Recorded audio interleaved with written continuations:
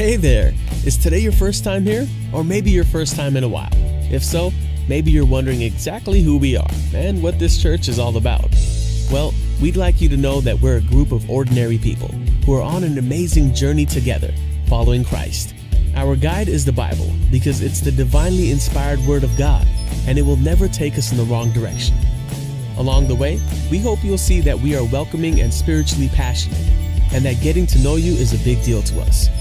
We know that the road is rough sometimes, but we'll work really hard to bring you practical and relevant messages to equip and encourage you through life's ups and downs. We want you to know that we care about this community, and we believe that it's our job to make it a better place. So no matter who you are or where you've been, we're glad you're here with us today, and we hope that you'll join us on our journey, following Christ and living out His plan for us. So welcome to church.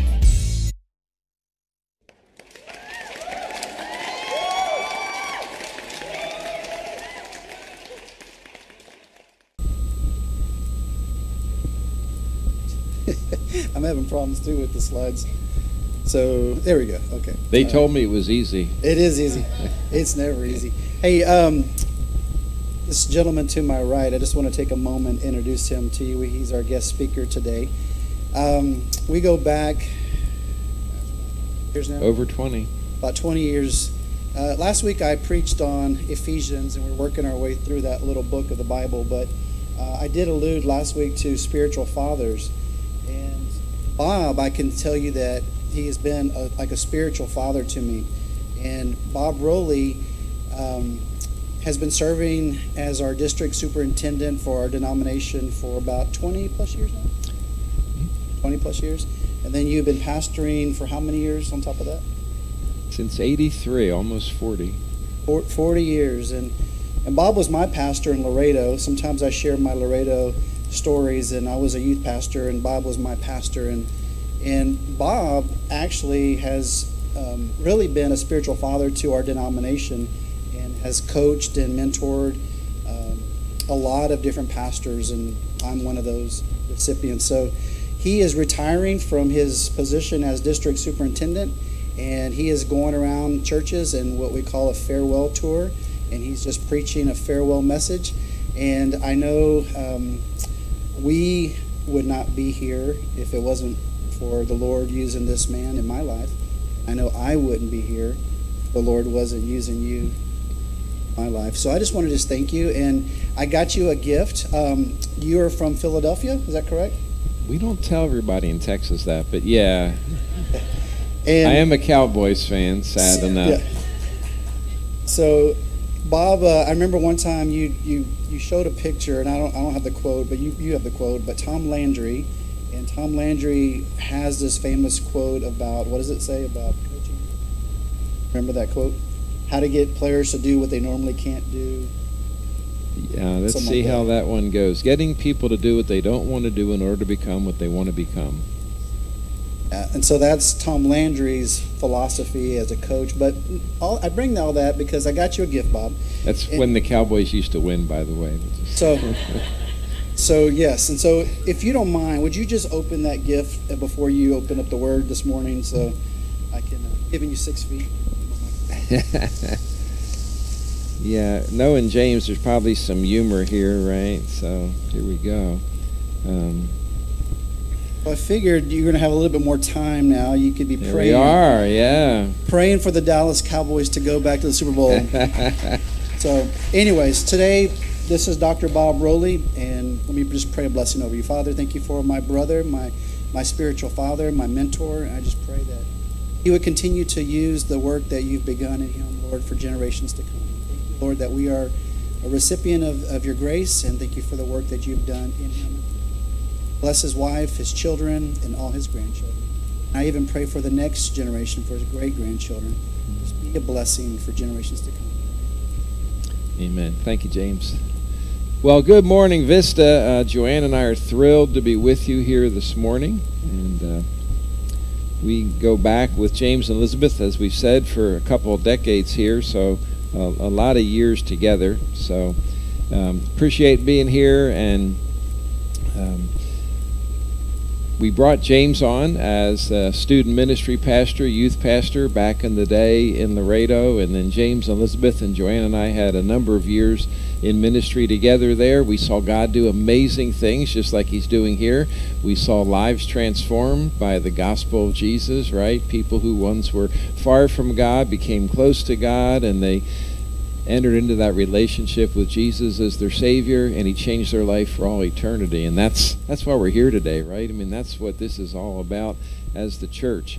And so we had a great time there together, and then the church sent James out to finish up his master's degree at Dallas Seminary, and then on to Wayside for an internship, and then to plant Vista Community Church, and the church in Laredo was able to partner with him with that, and then he left, and then I left, and then the church doubled, and so when he and I were there, the church was about 370, and then Chad McCartney was on our staff, and he took over, and the church went to 750, and then Chad left, and now the church is 1,000, and they're about to occupy a brand new sanctuary on a new campus for Easter Sunday, and they launched a Spanish language service, and that's really going well, and so it's just amazing what can really start small. Joanne and I started with 6 adults, and one of them didn't know the Lord. He became the first convert at his kitchen table, and so God is good. And what God is doing here with James and Elizabeth, we're seeing the same thing here. And it's all about transformation and lives changing. And so we appreciate the support. It is a farewell tour, so we appreciate all of your financial support, your prayer support for the district. We have about 80 churches. About 20 of those are church plants. We appreciate Elizabeth, and she's led breakout sessions for pastor wives for us at district conferences over the years. And James coaches church planners and helps them and serves on partner advisory teams and has been on our board of directors. So we appreciate the close contact with Vista with our district. But this morning, I'd like to talk about Jesus. He's always a good subject to talk about, right? And I want to talk about paradigms and how we view things and how we see things. And so I'm supposed to hit that, and there it is. It worked for me, so that's great. So a paradigm is one that serves as a model or a pattern. It's this set of assumptions. It's concepts, values, practices, the way that we would view reality, and how you view reality isn't the same as maybe the person next to you, and some of you are married and learned that really early, right? According to the dictionary, it's a pattern, a framework. Now, to help you understand this, the question is, how old is this woman? How old is this woman on this slide? And the answer really depends on your paradigm. Some of you see an elderly woman, a senior saint, as we heard John say. Some of you see a young woman. Some of you see a young woman and an old woman. If you don't see any woman, I can't help you today. But there really are two women there. The old woman's mouth is the young woman's necklace, and the old woman's nose is the young woman's chin. Now they asked me in the slide room this morning, like, hey, there's this blank slide, and I'm like, there really is, because if they haven't found that second woman, they're not going to give up. They're just going to keep on looking, and they're not going to hear anything else. So we're going to get rid of that. But you can Google it when you get home, 2 women in a picture, or something on Google, and you'll find it. You and I develop certain ways of looking at things, and churches develop certain ways of looking at things. Back in the 1950s, 1960s, you went to Sunday school, and when Sunday school was over, you went to the worship service, and when the worship service was over, you came back for Sunday night church, and on Wednesday you came for the prayer meeting, and that was the paradigm back then. But paradigms shift, paradigms change. Culture changes. The Bible doesn't change, the gospel doesn't change, but how we do church can change. And so now churches pretty much have Sunday morning worship and small groups, whether they call them growth groups, life groups, whatever kind of groups. But that's pretty much the paradigm we're seeing today with churches. Used to be churches had an organ and a piano. Now we see a drum set and keyboards and guitarists, and it's just a different paradigm. There's no right, there's no wrong. It's just a different way of viewing how we're going to worship God and lead God's people in worship. When we went to Laredo in 1983, I took out an ad for the church in the Yellow Pages. And there are some people in this room that are like, what are Yellow Pages, right? They've never seen Yellow Pages. And of course, now it's the web presence and social media and all of that kind of stuff. This morning there are pastors that don't have a Bible with them, but they have an iPad or they have their smartphone, and it has the Bible on it. And they can even advance the slides from it, just like this iPad. It's just amazing how smart these devices are. And it's interesting, when James became our youth pastor down in Laredo, I had a couple of daughters still at home, and Mary was the youngest. And, James, she's 37 now, my friend. So that means you've grown a couple of years, too, in age there along the way. But now, it's interesting because the 37-year-old, some years ago, I gave her the Bible app for her phone and said, hey, you can just have it on your phone. But she can't make the paradigm shift. She just can't do it. So this morning, she's at church. She's carrying that big Bible, and she just can't make the shift to looking in church on her phone. I can. I only bring the Bible when I'm speaking from it. Otherwise, why carry it? It's on my phone, and the phone is smart, and it's memorized numerous translations, so we're doing well. One of my side jobs is I get to serve as an adjunct professor at Dallas Seminary and teach seminary students about church. So I want to share some of the paradigm shifts that I'm seeing in the church today across North America. So the first one here is this one: from an attractional only model to attractional and incarnational. So what do I mean by that? Well, it used to be if you build it, they will come. So we're going to have this nice building, and we're going to have great program. We're going to have killer children's ministry. We're going to have really good coffee, like you guys have really good coffee. I appreciate that as a coffee drinker. So good worship, good preaching, comfortable seats. I mean, look at those seats. You guys are not sitting on metal folding chairs, right? I mean, these are nice seats. There's a lot to attract people here. And there's nothing wrong with that. It's just that in today's paradigm, younger folks, even older folks, don't want only to be attractive. They want to be incarnational. They want to be Jesus to people around them, people at work, people in their neighborhood, and we're just seeing that change. They want to be the hands and feet of Jesus. Next one here, from spectator to participant. And we see this with mission trips. Back in the day, 50 years ago, the expectation was that people would pray and write checks. That's not the paradigm today. The paradigm today is we want to go. We want to be out there on the mission field. We want to be involved in seeing people's lives change to the glory of God. We see it with people baptizing. So back in the day, the only one who could have baptized someone would have been Pastor James, because he's the pastor. Well, now I was with a fellow in Dallas on Thursday, and we were talking about one of our pastors, and he said, his wife baptized my daughter. Well, that's what we're seeing. This gal leads this gal to faith in Christ. She baptizes her. A dad baptizes his son. It's a different paradigm.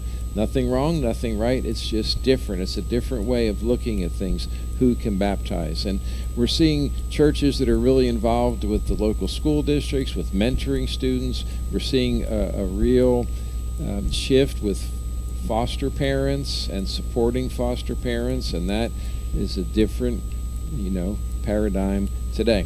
So Jesus, I think, was a paradigm shift for the religious leaders of his day. I mean, he didn't come up through their ranks. He was a carpenter's son. He was from Nazareth.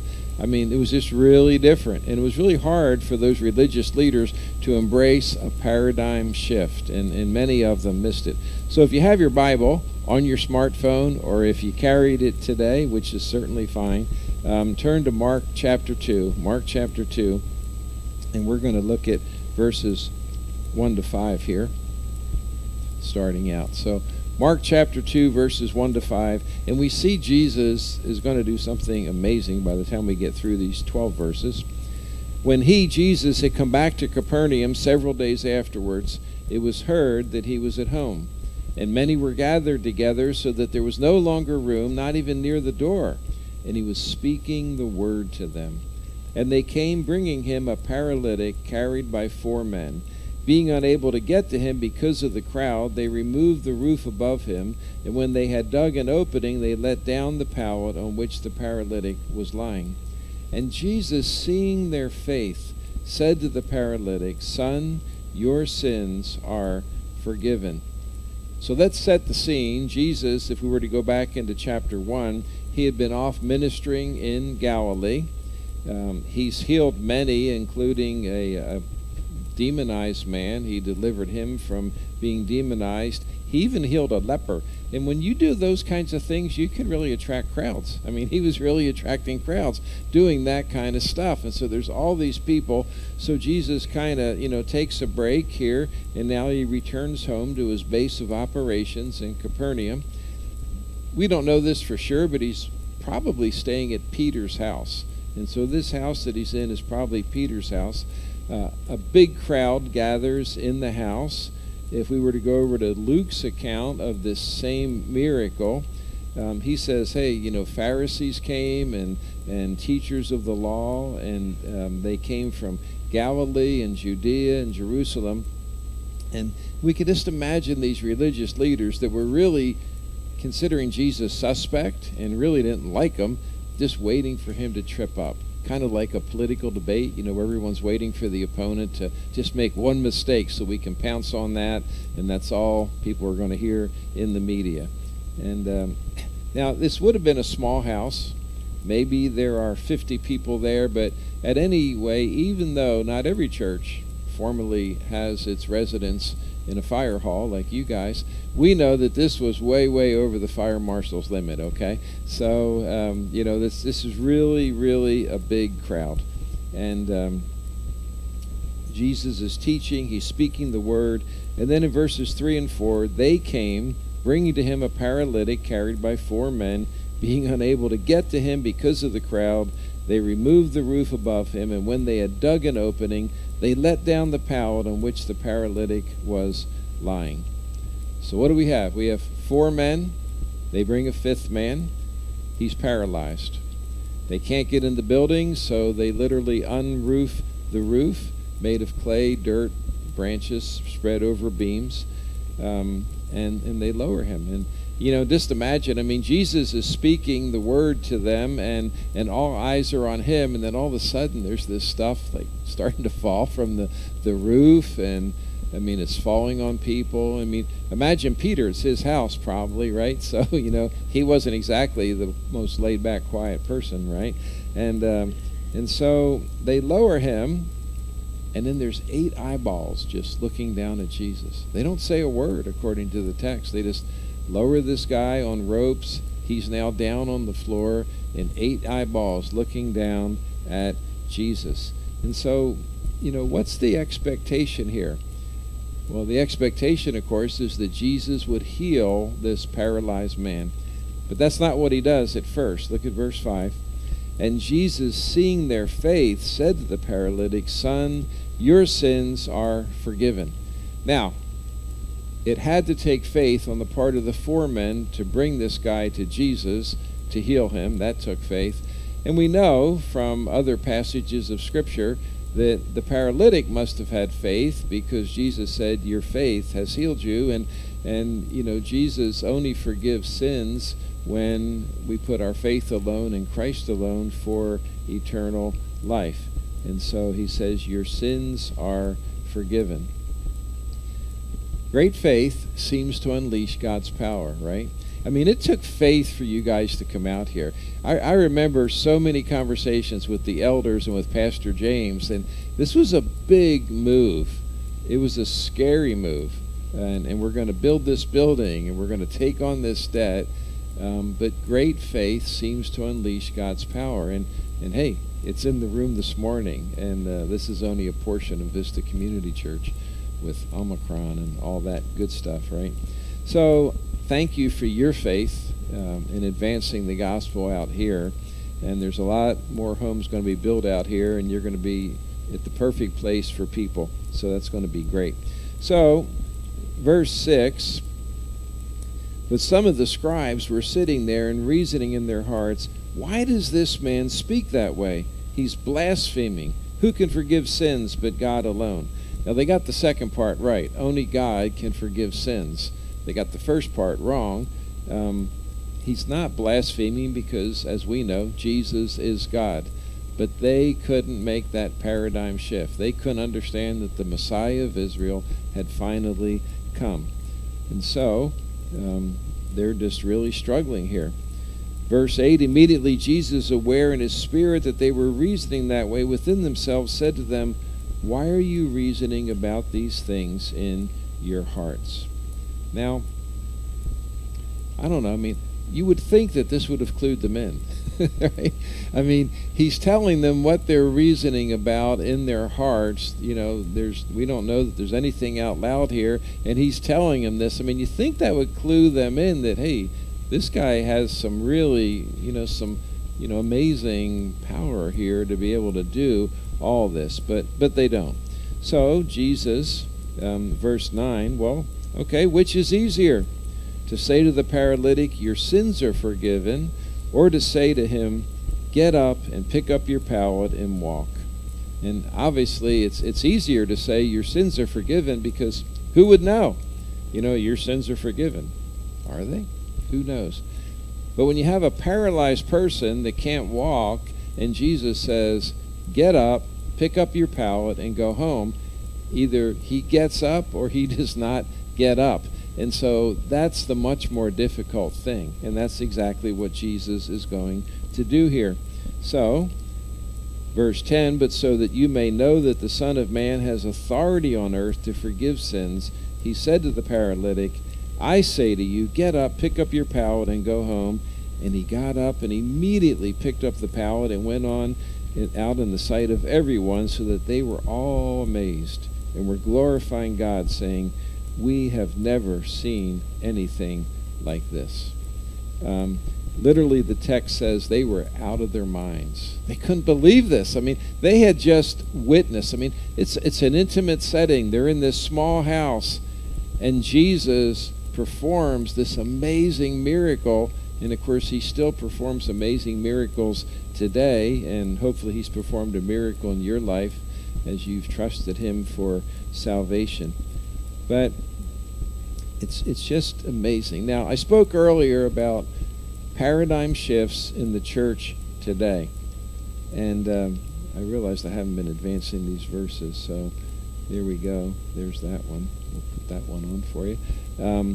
But here's one more I want to share with you. And this is a biggie. We don't just go to church. We are the church. Say that with me. You ready? Here we go. We don't just go to church. We are the church. This is a gigantic paradigm shift sweeping across churches today. People are realizing church is not a building where I come and sit on Sunday morning. A church facility is a building where I come and sit on Sunday morning. But the church, it's people, not the steeple, right? And so we are the church, and that's a major change that we're seeing. And, we need to be the church for people all around us that are heading for a Christless eternity in hell. And so, on the larger level, we're seeing churches involved in the public school, having mentoring in the public school. We're seeing churches being mentioned on school websites. I mean, it's amazing.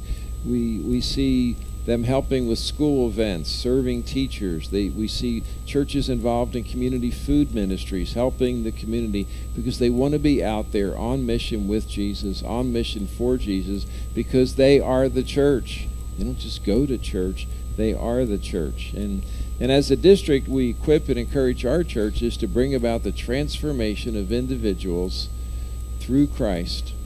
And we want to see life change in individuals and communities through Jesus. At our district conference 2 years ago, the board of directors said, hey, we're doing this succession plan, and over the next year we're going to get the profile. We're going to figure out the plan. How are we going to do this succession with Bob retiring? And then what's the profile of what his successor should look like? So last year they did that, and then this year the plan was to do a search and find that individual. And that's all happened, and his name is Dr. Brent Burkhart. He planted a church 20 years ago down in the Houston area, and he's done really well. And just a short side story, his mother and father planted the church where my wife Joanne came to faith in Christ in Cherry Hill, New Jersey, and where I later came to faith in Christ. So what are the odds of that, right? It's just an amazing story. And I didn't even know that all the years I was there. But anyway, Brent and I have been on the road meeting with all of our pastors. So a week ago we were in Tulsa, and then this past week, Tuesday we were in Houston, Wednesday was San Antonio, Austin, Thursday was Dallas. But at the Tulsa visit, one of the pastors there, we had all of our Oklahoma pastors. One of them was Philip Abode. And Philip is ministering and has planted a church in North Tulsa. And North Tulsa is the poorer end of Tulsa, not the more wealthy end of Tulsa. And it's just an amazing ministry. They really are transforming the community. They have crossover medical services. For every one doctor in North Tulsa, there's 27 in South Tulsa. So it's not that people don't have money or insurance, it's that there's no doctors. So they have a medical clinic, and now people have good medical care. They have several boys' football teams. They have an academy, a school. They're building into kids' lives, trying to give them a different future. And so it's just amazing. They're rehabbing homes. They have all these nonprofits. And you go through this Hawthorne community, and you look at this one church and the impact they're having. And it's like, gosh, if every church in America could do this, we'd be living in a different nation. I mean, it's unbelievable. But that's an extreme example of people being on mission with Jesus and for Jesus. So we don't just go to church. We are the church, and that's what we want to be. And there's this paradigm shift, and most people are catching it, but not everybody catches it. And the churches that don't, I mean, hey, that church that was planted back in Cherry Hill, New Jersey, they were still wearing choir robes, and they still had the mindset, we're here, and if people want to come, they can come. They didn't understand that they needed to be the church. They thought this was the church, the building. And they closed several years ago because they were doing church like 1960. And it was great for 1960. It's just that it's not 1960 anymore. Fortunately, they planted Cherry Hill Chinese Church, and now that church occupies their campus there. So there's this great shift and paradigm shift. And, you know, the paralytic's friend, his need moved these guys. That they were going to get him to Jesus, and they couldn't get through the door, they couldn't get through the window, so they get up on the roof, they tear apart the roof, they lower him down. There is nothing that is going to stop them from getting their friend to Jesus. And they were on a mission, and it kind of sounds a little bit like the mission of your church, right? I looked on your website, to follow Jesus and help others do the same. That's your mission. To follow Jesus and help others do the same. And so my encouragement this morning is be the church. Don't just come to church. You need to be the church. You need to come to faith in Christ, and you need to go out and help others come to faith in Christ as well. Now, if all you do is come here on Sunday morning, I'd say that's low risk. Let me show you. We're going to take a little survey, and I want you to be honest here, and there's no shame in this, folks. There's just no shame, okay? How many of you have ever been in an automobile accident on your way to church? Would you raise your hand, please? Are there any hands in the room? You've been in an automobile accident. We got one. Okay. So, I mean, hey, it's really low risk. It could happen. It could be dangerous next Sunday if you come here. I mean, you could be in an accident. It happens. Living proof over there. He'll remain nameless. But I was in a church one time and I asked this, and like 3 or 4 hands went up. I'm like, whoa, I'm going to let them get out of the parking lot first, right? But if we are out there on mission with Jesus, being the church, it's risky. It's messy, right? You're putting it out there. You know, we worry about rejection enters my heart. You know, we worry about being rejected. You know, well, what if we reach out to our neighbors and they don't want to be our neighbors anymore, type of thing? Hey, let them move. No, we have to reach out because that's what Jesus wants us to do. He wants us out there. He doesn't just want us in here. You know, we come here to, worship and get fueled up, but the ministry of Vista Community Church doesn't take place here. It's out there. The other 6 days of the week. So I just want to encourage you with that. We don't just go to church. We are the church. So, the impossible happened that day. A guy that could not walk suddenly was able to pick up his pallet and walk, because we serve a God that can do those types of miracles. And he's still doing miracles today. The impossible is still happening. People far from God, heading for a Christless eternity in hell, are still coming to Jesus, who doesn't want us to just go to church. He wants us to be the church. So, what would it look like for you to be the church at work, at school, in your neighborhood, with your extended family? What's that like, to be the church? And maybe that's how you're living. And if that's how you're living your life, wow, kudos. I applaud you. You challenge all of us. That's great. Keep it up. But if that's not how you're living, hey, it's time to step up. We need to raise the bar. You need to get busy for Jesus in terms of your time and your talent and your treasure, and make those changes to be the church, because that's what Jesus wants for all of us. He wants us to be the church. Don't just go to church, be the church. So, some lessons. We got these 4 guys, and they were determined. They were determined to bring their friend to Jesus. And, we need to have that same determination. We're God's plan A. There is no plan B. We're it. And God would like to use each and every one of us. And then there's that paralytic guy, and he's paralyzed. He cannot get to Jesus on his own. And men and women, every one of us, we're surrounded by people who need some help coming to Jesus. And Jesus would like you to be the helper, because you don't just go to church. You are the church. It is a paradigm shift. And, I just want to beat it into you today in a loving, kind, nice way. But, you need to get it. You don't just come here and sit and soak. That's not church.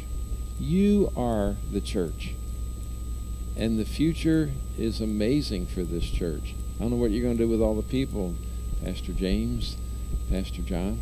Go back to multiple services, plant more churches, build bigger buildings. They're coming. And if you can grasp the idea that we are the church. I'm on mission. Remember the old Blues Brothers movie? On a mission for Jesus, on a mission from God. If you're on mission for Jesus and with Jesus, he's going to use you to do amazing things. And then, of course, we got the 4 men. We had the paralyzed man. We had Jesus, who is our awesome God, amazing God. And he wants to use each and every one of us. So, one last time, say this with me. We don't just go to church. We are the church. Let's pray together.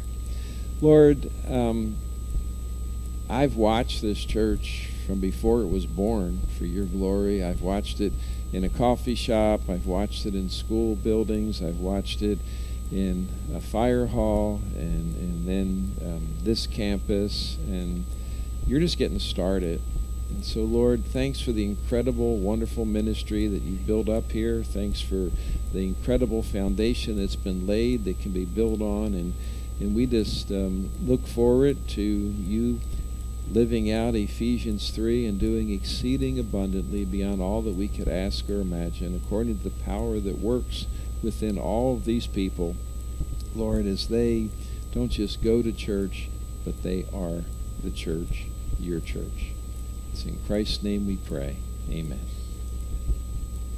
All right, I'm going to let them change the slides here, I think, from the back. They can do that. And I'm going to exit with my new cowboy shirt, so I'm quite happy. Yeah.